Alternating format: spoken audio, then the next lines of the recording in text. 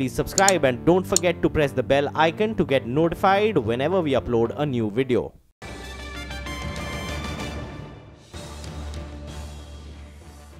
$10,608 thereabout is the first equilibrium on the Nifty, and on the Bank Nifty somewhere around 25,600. Punjab National Bank has said that the fraud that they had already disclosed on the 14th Feb could go up by an additional $204 million, which is roughly 1,320 crore rupees.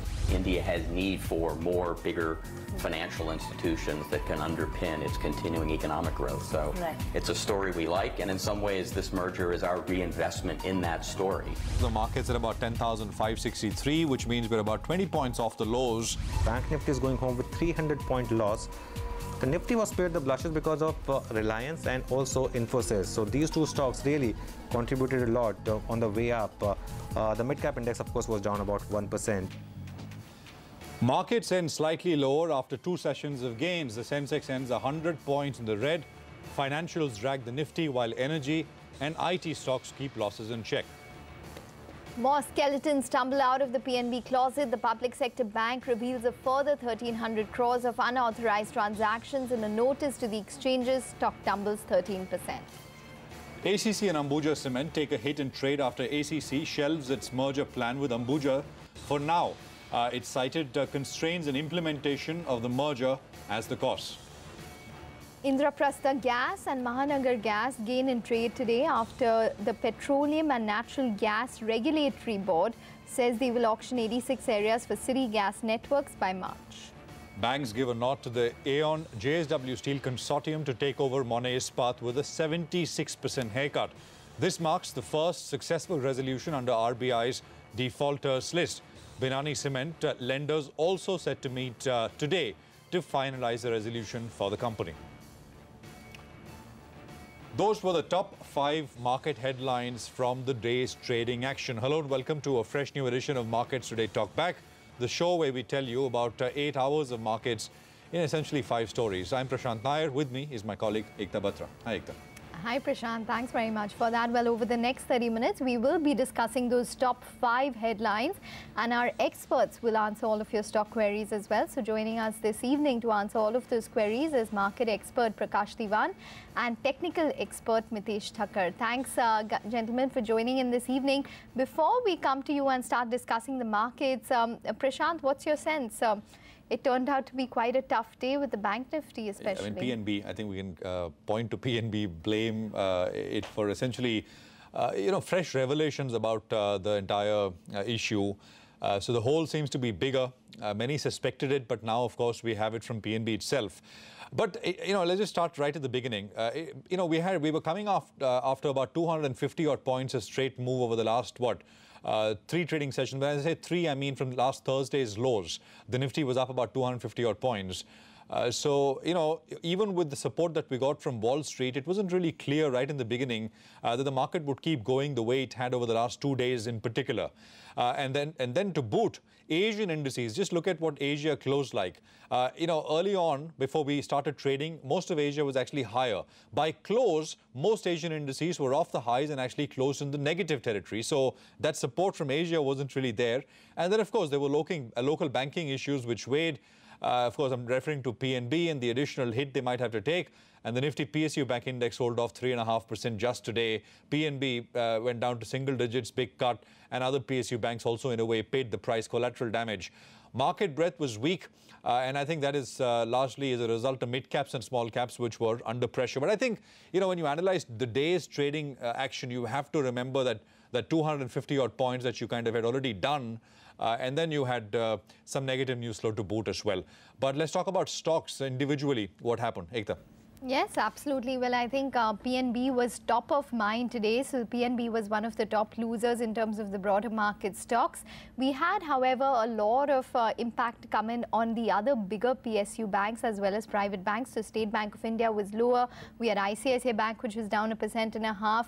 From the broader markets, BOI, IDBI Bank, Indian Bank, all of them felt the ripples today. So all of them lost anywhere between 3 to 7% odd. From the broader markets, high beta also declined. So Reliance Communication, Reliance Naval and Engineering, Oberoi Realty, Jet, all of these stocks were down and out today. However, there were a couple of stocks which managed to gain. So for example, Simphaoli Sugar had a comeback today after all of the negative news yesterday with OBC. So that stock was up around 9 to 10 odd%. We had Graphite India, where there was a positive brokerage report. That one was up 5%. Petnet LNG was up around 2.6%.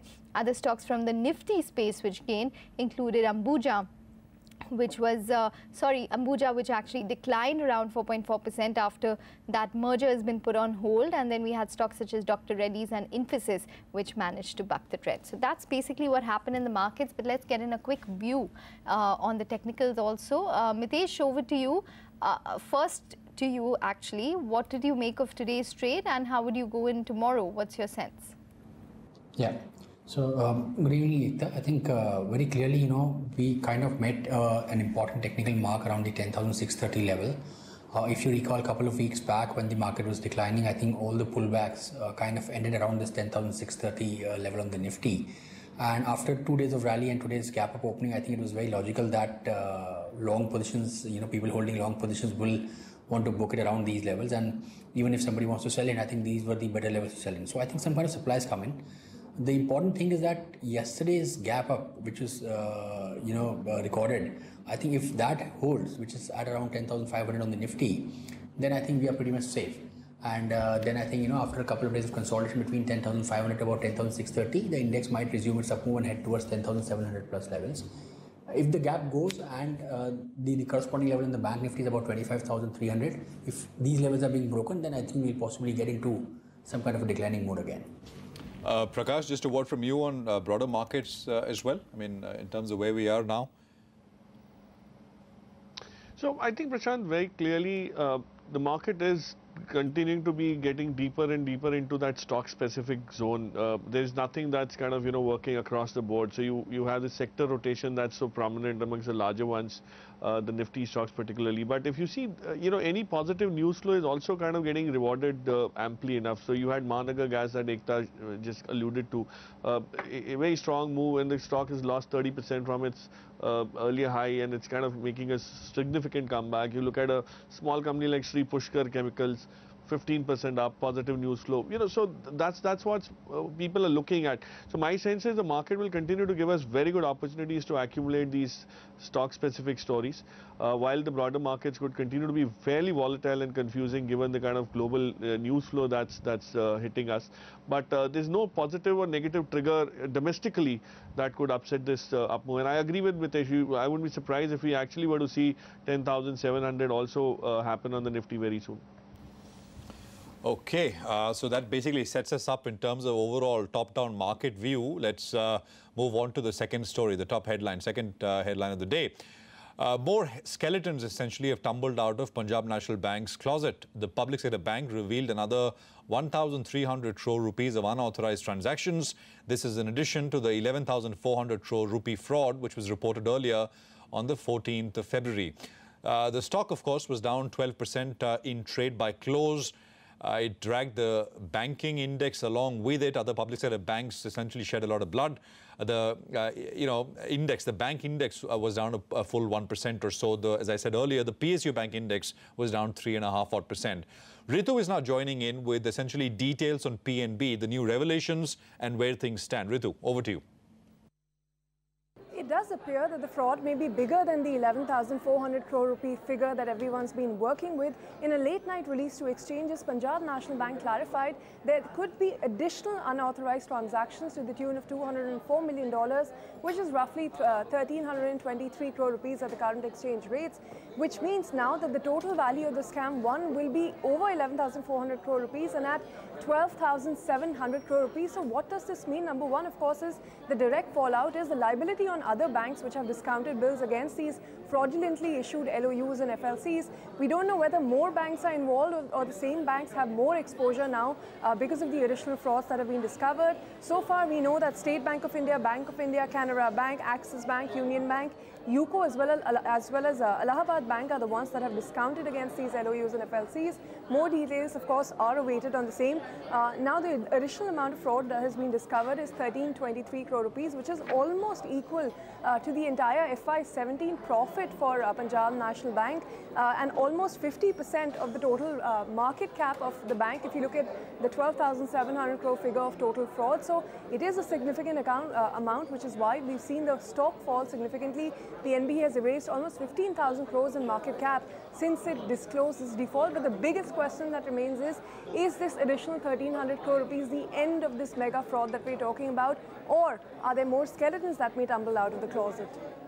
Okay, absolutely, Ritu. Thanks very much for that. Well, we have a query now. Kamlesh Patel is calling us from Gujarat with a question on PNB. Hi, Kamlesh. Hi, madam. हाँ, आपका सवाल PNB पे? मेरा सवाल ये है, मैंने by किया है 10,000 क्वांटिटी एट 149 रुपीस पे, तो मैं अभी इसमें शॉर्ट टर्म इन्वेस्टर हूँ, तो मैं अभी सेल करूँ या होल्ड करूँ madam? Okay, short term investor. Mitesh, what would you recommend? Because we had another query earlier in the day, you know, similar to this, where a retired person had bought PNB but was now sitting on a loss and actually bought it right before the fraud news broke out. So what would you recommend to our caller as well as to people who are stuck in PNB at current levels? Yeah, so I think, you know, the stock was, I was looking at actually this decline kind of getting arrested around these levels of 110 to about 105. That's been broken. The next support is slightly off these levels. I think around 75 to about 70 is the next support zone. So in that sense, I think there could be some more pain left in the stock price. I think, you know, you would see if you look at the multi-year chart starting from 2005, on multiple occasions you will see the stock bottom out around the 65-70 zone. So, but that still means that the stock could possibly lose another 25% in the value before we see some kind of a reversal happening out there. So my sense is that I think, you know, if the horizon is short term, then I think possibly the person can exit, because I think even at lower levels you will need to see some base building before the stock reverses eventually. But if you can hold for some medium term, which is basically about few more months, try to average it around 75-70 zone, keep your stop below 65 on your fresh quantity, get your average price down, and on the bounce back, try to exit around 110 levels. We have Kannan P, who's 200 shares of RBL Bank, purchased at 525 rupees. I mean, RBL for a long time was holding the 500 rupee marks, but in this correction came down to about 470. It's come back a little bit. He's a medium-term investor, Kannan, and he's been holding the stock for the last 6 months now. He wants to know if he should hold or continue to hold or sell. 200 shares at 525.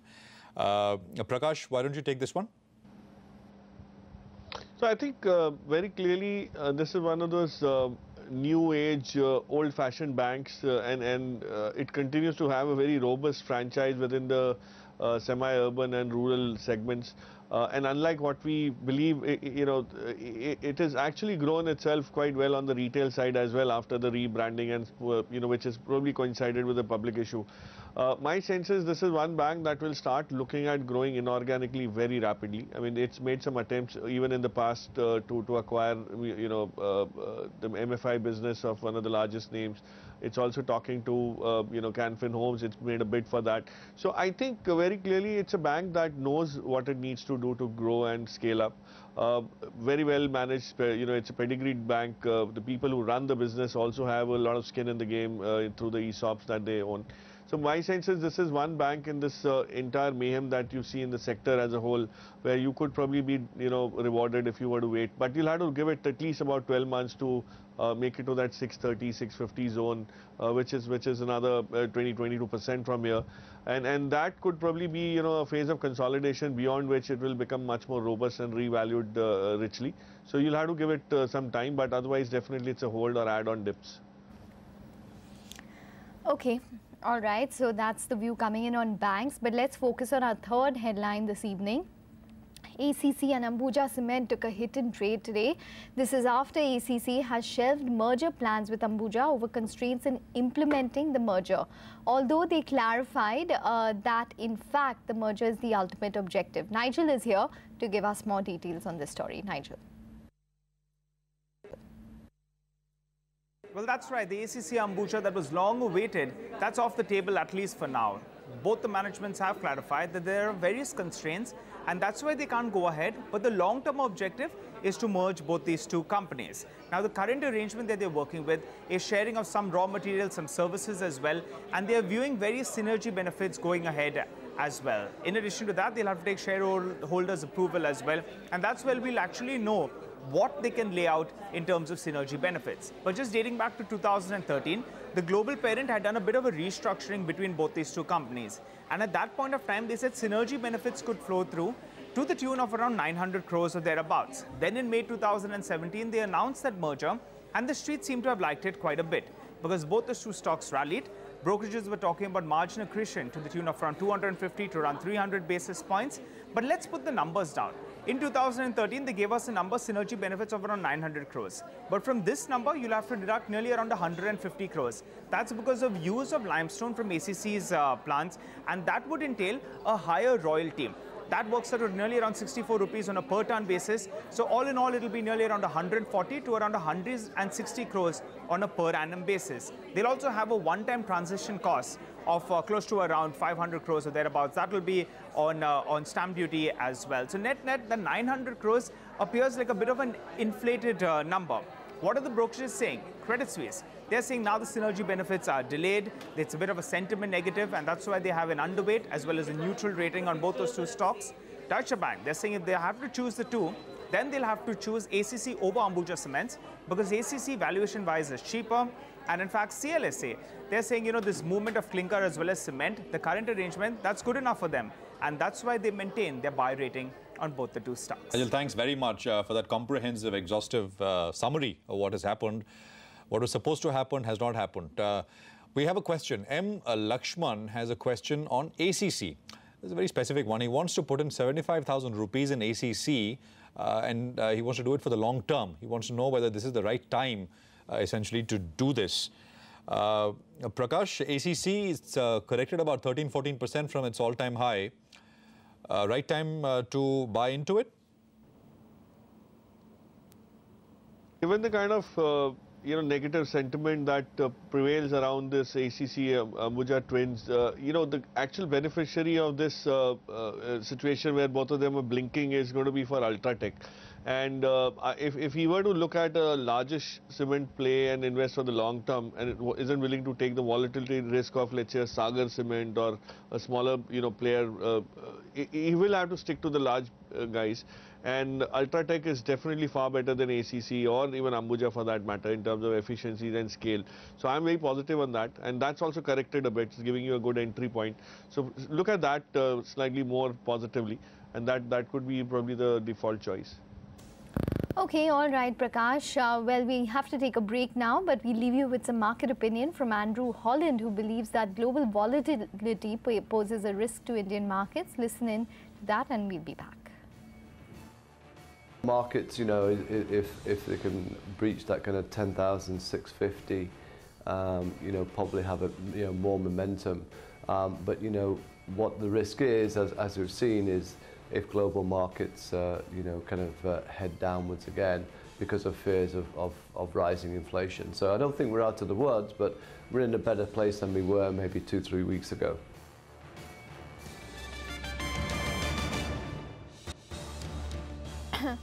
Welcome back. Well, straight to the fourth headline of the day now. City gas distribution stocks were in the green today after the Petroleum and Natural Gas Regulatory Board authorized auction of 86 areas for city gas networks by March 2018. Both Indraprastha Gas as well as Mahanagar Gas were up around 2% in today's trade. Well, we have a caller now. Mukesh Prasad is calling in with a question on Mahanagar Gas. Okay, it is an SMS, I understand. Where he has 100 shares which are bought at 970, and let's get both a long-term as well as a short-term view. Prakash, first over to you. What would you recommend? I think two advantages that I see for this gentleman. One is that he's entered at a very decent price point, so he really stands to be very, very safe of sorts in terms of this volatility.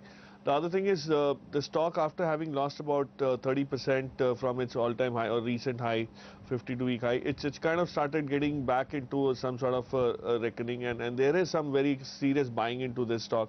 Remember, this is one stock which is virtually a monopoly in its defined geography, and any new development that it does for the newer areas, newer geographies that it gets awarded will probably be at the least capex possible, because they're built in enough to sustain and to service a wider range of customers. So that's the beauty about the way everything's done. They can scale up very rapidly. There's no time cost attached to this. So once that is clear by end of March, and the numbers in September could probably start capturing all that salience, you'll probably see the stock at closer to 1500, 1450, 1500 zone, which is a decent 40-45% upside from here. So stay put, enjoy that. It has enough gas to go to those newer levels that could be rewarding enough.